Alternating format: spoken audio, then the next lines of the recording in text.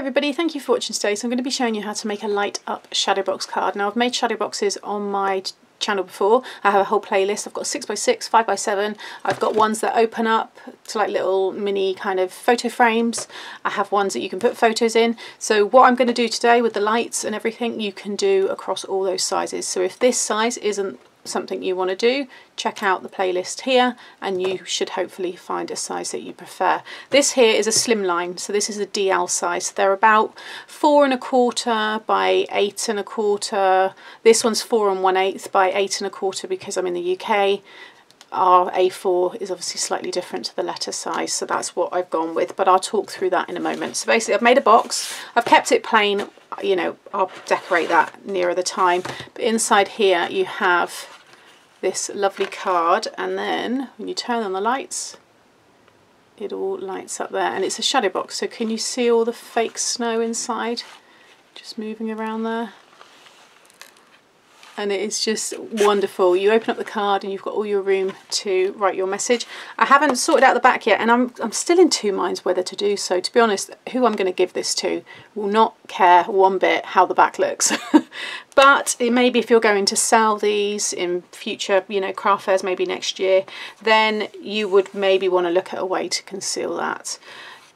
The battery opens from the top here. So you just open that up and you can see you can get into the batteries because I've glued it obviously on the right side. Yeah, I mean, I'll leave that up to you guys. I was going to wrap a little bit of cardstock around that, but then I thought, well, you've got all that exposed. That's my, you know, like I said, I'm not going to bother, but if you do want to, then by all means do so. But yeah, there it is. So that's your DL size. So it was the size I hadn't done yet on the channel, and it's really super fun to make. I made this during a Facebook Live. I'll link that one below if you want to watch the whole 2 hours of that one. But today I'm going to condense it all down into a much shorter video. So let's get into it. Okay, so all of the stamps are from the box 12 of the Papercraft Society. So it's the Daisy May designs. But once I get to the decoration, then I will obviously go through that a bit more. This is the lights, so I picked up 15 for £11.99 from Amazon. I'll share the link of this exact one, and my one's a mix of warm and white lights, but you can get multicoloured as well. You can kind of choose what you want, but I'm just going to keep one of those out now for this one. The snow I've used is this here. It was from Hobbycraft last year, but again you can pick it up. It's just iridescent faux snow. Lots of places sell it. So this time I'm going to use the wonderful bird, what do you call that? Bird bath. I haven't used it yet, so I thought I would do that one today. So I've already got all the bits and pieces ready there that I need. Okay, so to make we'll do the box at the very end, because I know some of you that made this during the live, you'll be waiting for the box. So here is the DL size card, and I've already put my matte layer on the front here. This is a piece of 8 1/4 by 8 1/4. I've scored at 4 1/8. So if you're in the UK and yours is 8 1/4 wide, you want to score at 4 1/8. That's a DL size, and then just fold it in half. Some of them can be a little bit longer, kind of coming more towards maybe like 9 inches, but that is how I've done it today.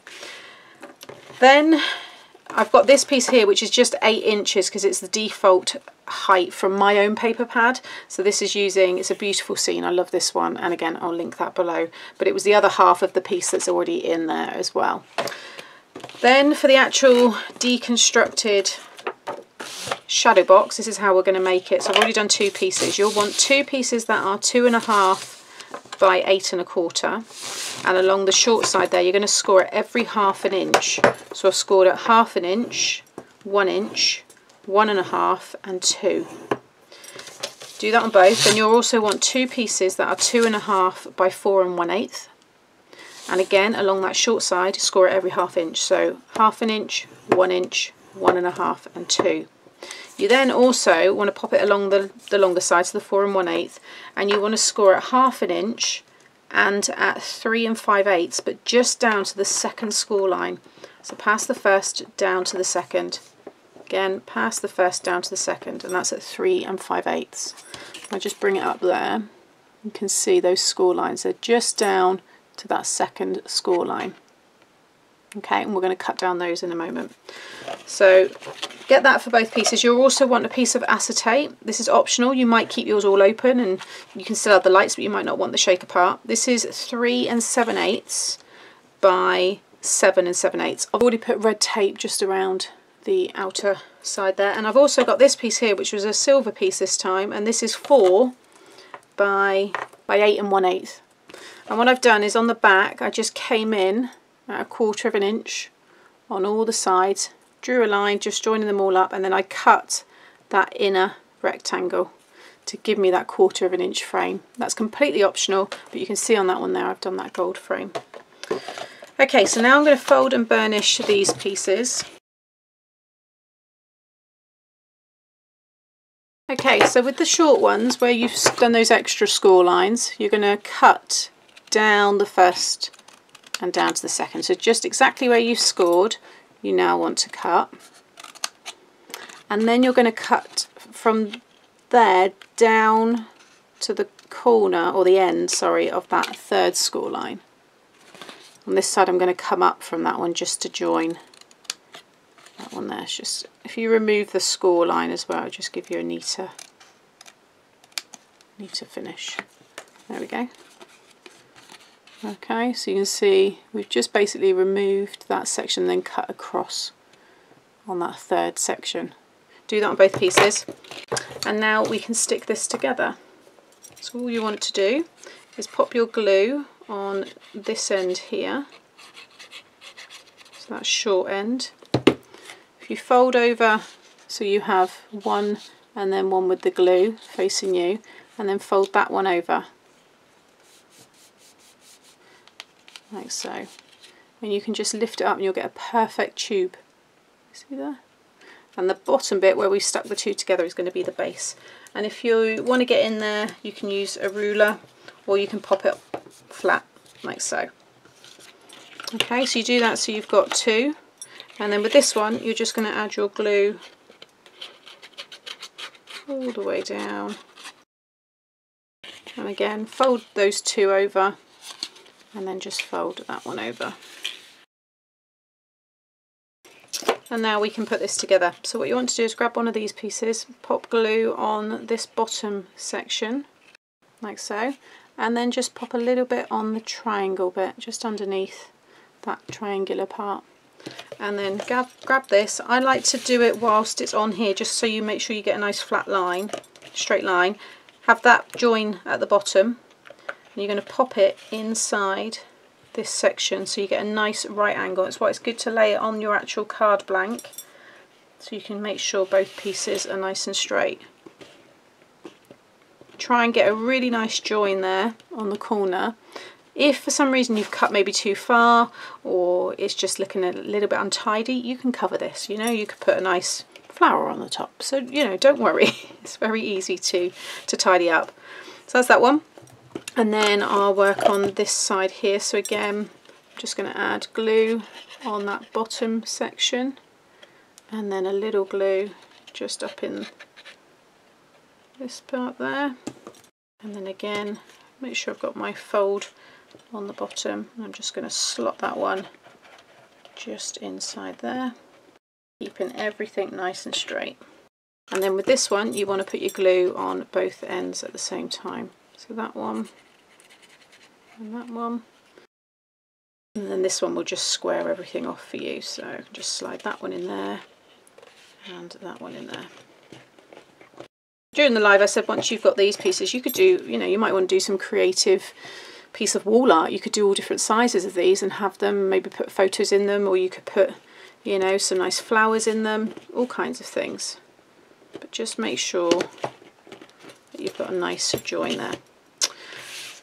Then that's going to stick on there. Now if you're not putting lights on, you can just stick that straight down. You know, it's entirely up to you. But because I'm using this one here, so first of all I'm going to test it. You can test it while it's all together. Ah, so there we go. That's the warm, and that's the white light. So you can see a considerable difference, which is great because that's the one that I want to use for the silver. So we're going to go with that one today, and that was actually mentioned. Someone said use the white lights with the silver and the warm with the gold. So I'm just going to try and find, there we go. Now you can cut the ends of these off. I actually cut 2 off in the live, and the rest of it will still work. So I'm going to do that again because I know that that was enough. You might not want to wrap around as much as I have here. You know, you do get a lot.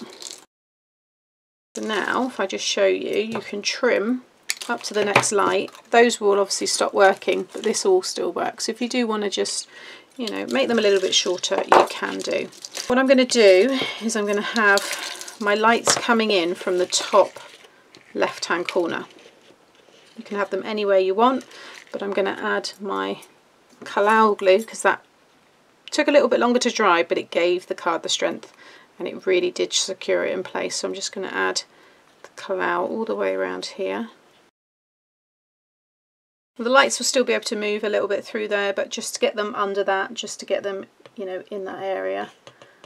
And then just line that up with the card below. Make sure all of this is this needs to be inside your frame.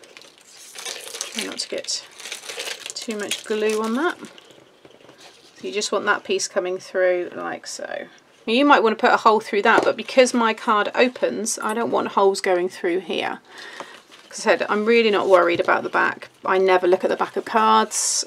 It's just not something people do, you know. It's going to be displayed this way, so I'm happy with that. Okay, so I've just had my glue gun warm up, so I've just started to lay these kind of, well, you just want to kind of start bending it really to help you get it into shape. But what I've been doing is just popped a very, this is what I've done on the other one, put a very small amount of glue in the corner there, and then with my pokey tool, just push the wire up into the corner. Like I said, you're going to kind of hide a lot of this with the snow, in my case, that I'm putting inside, and also when you start to stick things on, like that might go right over that corner, so you wouldn't even see the glue anyway. So yeah, just kind of keep the glue as minimal as possible. And what I will do when I next hit that corner is, rather than add more glue, is I'll just put the end, the nozzle of the glue gun onto that to re-warm it up again, and then just put the wire, the next lot of wire on top. So I'm not really going to add any more glue than what I initially laid down. The wire is kind of taut as possible, and then I'm going to pop. Once you kind of get going with this, it will stop kind of bouncing around so much. But I'm just going to try not to get my hands in the way too much there, so you can see what I'm doing. I'm just kind of pushing that there. Once the glue's kind of warm to touch, you can squash it down as well with your finger. But if you're worried that you might burn yourself, you can pick these up, very inexpensive. These are from the brand Stick to Anything, and I think they were $2.99. And they're little silicone finger protectors. So, but now I can just push that glue down there. And just keep working your way around until you have stuck down all of the wire. So I'm going to now spend a few minutes getting this all stuck down.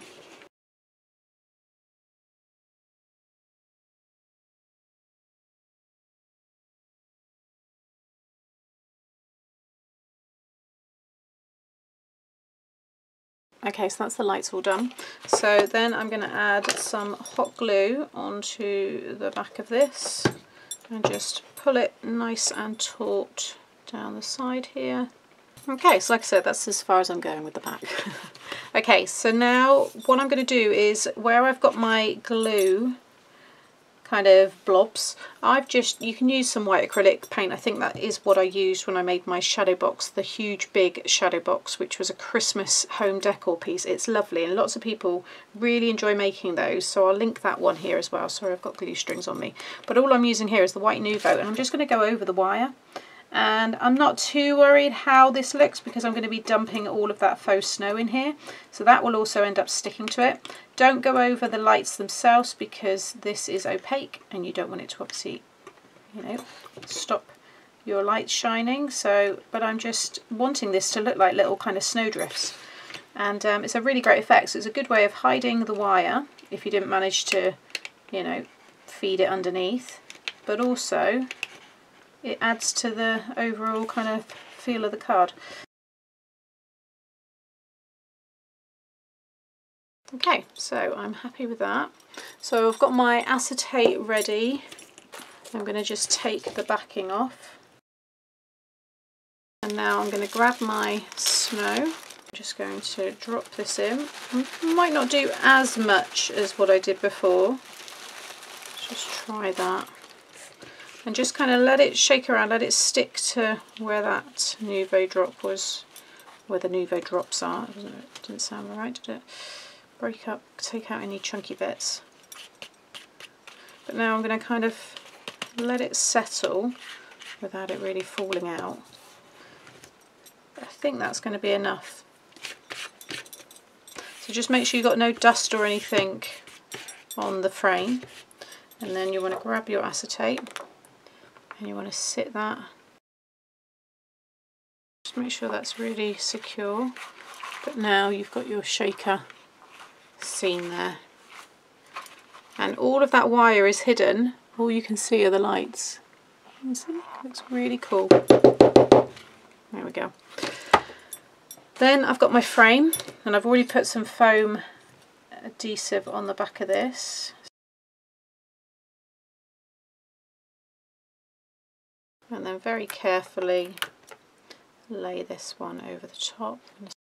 And with the measurements I've given you, it will just be slightly larger than the acetate and slightly smaller than the overall frame. So you get a little bit of white on the inside and the outside. So now that's everything concealed and it looks nice and neat. So all that's left now is for me to do decoration. So I showed you my layout, so I'm just going to speed this bit up now and get this card finished.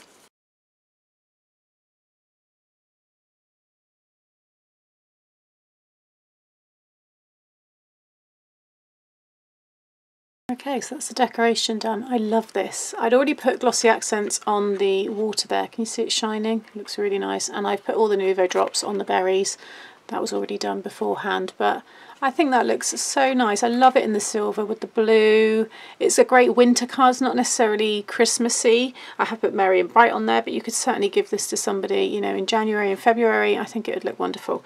So that's the card finished. I didn't use the poinsettias again, but I'll keep them. I'll pop them back in the kit and use them for another card. But now I'm going to show you how to make your box. So I've already prepared some of it here. First of all, you're going to want to cut a piece of, so this is just over 6 3/4, so it's that little marker in between. You can see on my scoreboard here it's just stopped just in between that little notch there. So it's in between the 6 3/4 and the 6 7/8. Okay, so you want the lid to be slightly bigger. And again, it's just over 11 inches. So it's that next, it's not the marker, not the score line, it's just that little notch there. So just that little, whatever on your ruler, just the next line, that's where you want to do it. The base is 6 3/4 by 11. So that's bang on. The lid needs to just be one little marker bigger than this size. Both of them you're going to score the same. So you're going to score at 1 1/4 on all 4 sides. So 1 1/4, 1 1/4, 1 1/4 and 1 1/4, and again do the same for me on the lid there. With the lid piece, what you then want to do, just so that people can open it easily, is I've just got a circle punch here. You could cut a little square shape into it or a triangle if you wanted to, but I'm just going to punch like a semicircle there. But you could just do a triangle, like I said, or a square shape. But you just want to do that just on those 2 long sides there. Next you want to fold and burnish the score lines. And then you just want to do a little bit of cutting. So I'll do the base, you're going to do them both the same. You're just going to cut down the score line up to that first one, or the only one, like so. Gone a bit crooked there, let's just cut that straight. And then just take a wedge off of the edge. And then flip it around and do exactly the same, like so, and just do exactly the same on the lid.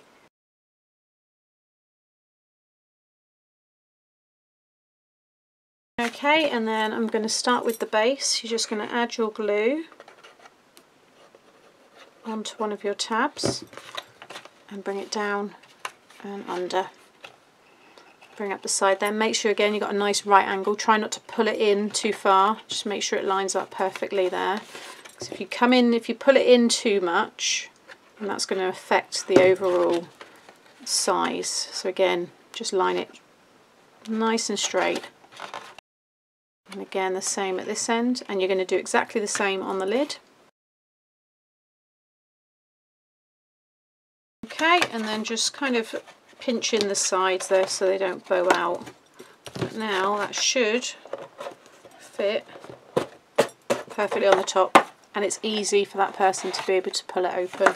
So now I'll leave the lights on for the minute, but that will fit in perfectly. I've given you plenty of room, so if you've got dimension, maybe some flowers on them and things like that, you have the room for it, because it's about 1 1/4 high How lovely is that? You could wrap some ribbon around it, you could put a gift card in there as well, and it's a great size gift box on its own. So I might actually just do this as a separate tutorial as a gift box, but also a DL kind of envelope box. But yeah, I think it's turned out brilliantly. So there's that one. Bring this one back over again. So I love now that I have that warm gold style along with the winter white lights there as well. So let me know which one's your favourite. I hope you've enjoyed this tutorial. I'll link everything as always in the video description below. Popping up now will be more shadow box tutorials. So I'll put the 5x7 and the 6x6. So again, you can take all of these kind of ideas and you can put them into those size shadow boxes really easily. So thanks for watching, and I'll see you again soon. Bye.